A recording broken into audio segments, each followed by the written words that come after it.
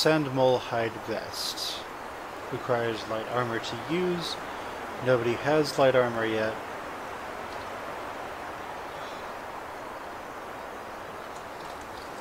So nobody will put it on quite yet. While it is nice to have a lot of armor, if you have negative evasion, it makes it quite a bit easier for enemies to hit you. Basically, I believe how the game works is you have a generic chance to hit. And depending on just the RNG, depending on the dice roll, depending on your dice roll, you'll hit. Now, evasion, I think, is used to decrease that dice roll. Could be wrong, but I think that's how it works. Are these guys immune to poison? They are not immune to poison, but standing your ground against them is probably suicide. And I'd much rather my characters not die. So Fen Lynn still needs to level up. We found more ammunition, that's good. What we'll do is we will put our backs to this place where we know nobody can get at us from, and we'll go ahead and level up. Now we're going to be a water mage, so we want to, even though we haven't found any real water magic that we can use, we're going to want to put points into water. However, we also know that having high concentration, especially at least level 3, will allow us to, will basically enable us to, it will basically enable us to gain increased regeneration, as well as having just more mana in general. But we are a water mage, so we're going to try and put points into water magic. So we're going to quick save, and then head down this hole.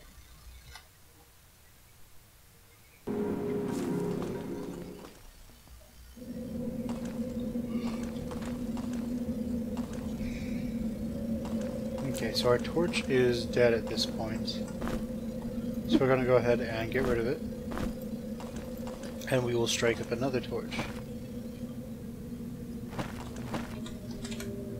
I don't believe the game stops when you are in map mode, by the way. I believe it is still quite active. One of the things I do like is that we know that the size of each area is limited. And I do like that he doesn't suggest that there is a finite number of areas. The designers have just infinite little maps here. So I like that quite a bit. As we can see, we are here. We want to see if we can find anything here, if possible, not fall down pits. Because in this game you can become injured. If you're injured, you have to use a healing potion. There's an item in the game that actually lets you climb down pits, which we will look for. Oh, hi. I'm pretty sure he is immune to lightning. And it seems as though he also has a turning attack. That is not necessarily doing well for us, as he seems to hit like a truck, as we see when he did 30 damage in one hit. Okay, so we'll go ahead and give his shield to Brandr here, even though it reduces his hit points. His helmet is heavy armor, so he can't use that. His Skull Cleaver axe is quite a bit better than the torch, so we'll give that to him. Instead, we will give Fen the torch to be our little torch bearer, as is usually the case for the weakest person in any party. They tend to be the person holding the light source. It's just how it works. Okay, so our evasion buff is this guy, so we'll go ahead and give him the cape for now. Now, unfortunately, we can't hold both the key and the Somebody must have just signed into Skype or something. So it always likes to do that whenever somebody signs into Skype. Now luckily, because we know that Brandr is not going to have ranged weapons, we can sort of give him... Oh, son of a bitch. I don't fucking care who signed into Skype. Thank you very much. We can essentially give him the items that are going to be soon to be used. Okay, so we have a key now.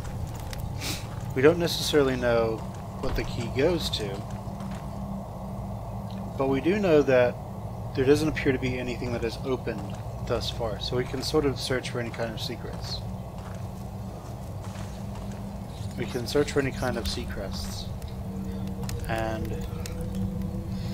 now that joke from when I was doing the Legend of Grimrock one. Okay, so we're looking for any and all secrets, and hopefully we can find one or two if there are any.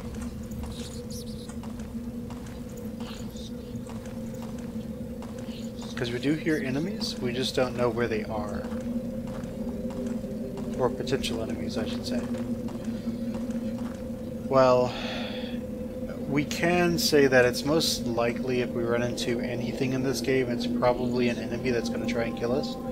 We can't say guaranteeedly that they're going to be bad. Okay, I thought I saw like an enemy on the side there. I was sort of panicking for a second. Like, oh no, we're gonna die.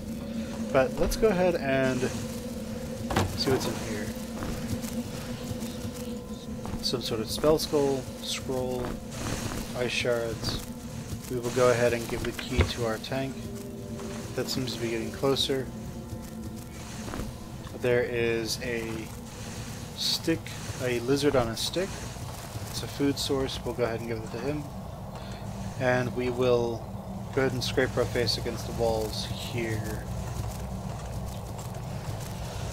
What if you can open chests on the side? It does not appear to be so. Okay, it seems you have a button here. Seems to be opening a door. Hello.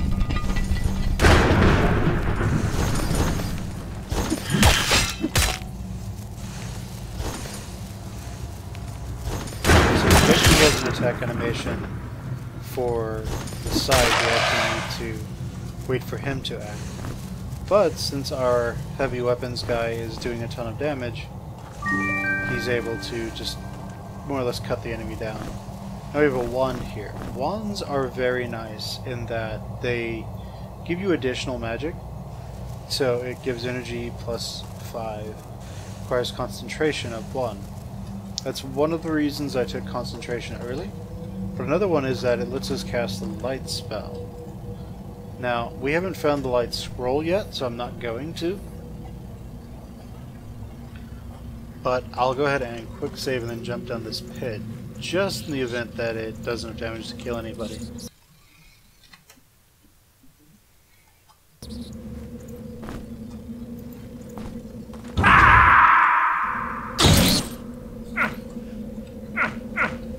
So now we have his feet are injured, so he can't.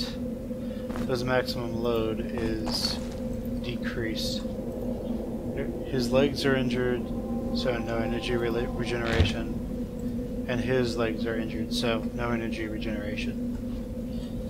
Now his legs, he is being a problem for us right now, so we need to counter this in some way.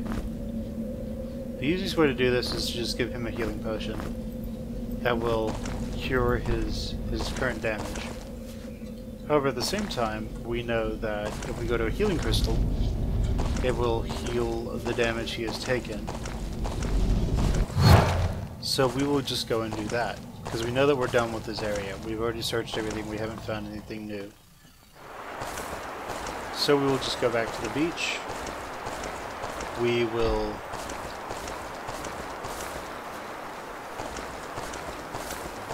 go back to the beach, we'll heal everybody's legs up. I don't believe these conditions go away with rest. I think you actually have to go either use a healing potion or you have to either go use a healing potion or use a healing crystal. Now before I use the healing crystal, I will actually test that and wait, say, a day. Okay, so Roland's hungry, so he's not going to be healing. So let's go ahead and look at everyone. Let's just shove food in their mouths because we're going to be reloading this. Fen will give a lizard to Fen. Now we will just rest and see if those conditions go away.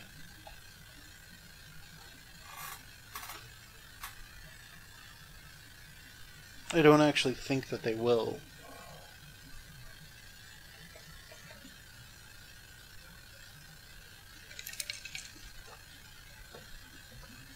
Yeah, it does not appear to be the case that they will go away, so we will quick load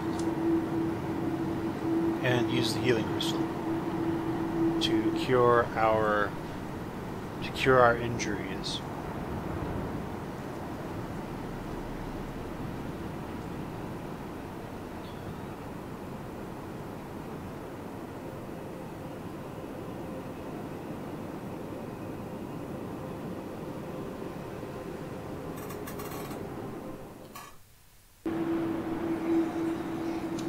Okay.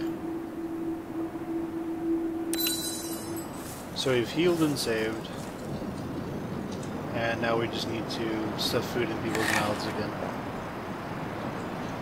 For our insectoid, we haven't found any more.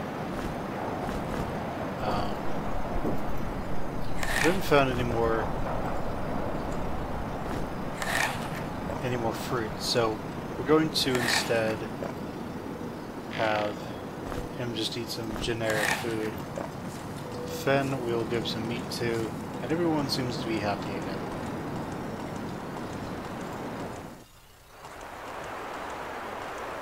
We didn't waste a bunch of time, and everyone's sort of moving at full speed. Good. So we've sort of found everything that we can in this area for now. However, as we move a bit forward, we notice a new area. We also sort of hear some enemies walking around. Not entirely certain where they are, but I can hear them. Sneaky little buggers. So, we have a round key that goes in a round keyhole. So, we just move forward. We look for any secrets if we can find any, as we're just exploring initially. And we see what looks like sort of a walled off area here. There's some vines there. Now, my experience is that if something's walled off, it's usually walled off by the designers for a reason. They don't want you to necessarily go there by accident. They want you to go there with a purpose. This also prevents enemies from just wandering around. So here we see there's a switch on the other side. We can't squeeze through, so we will instead look for another way to do that. We do see this button here.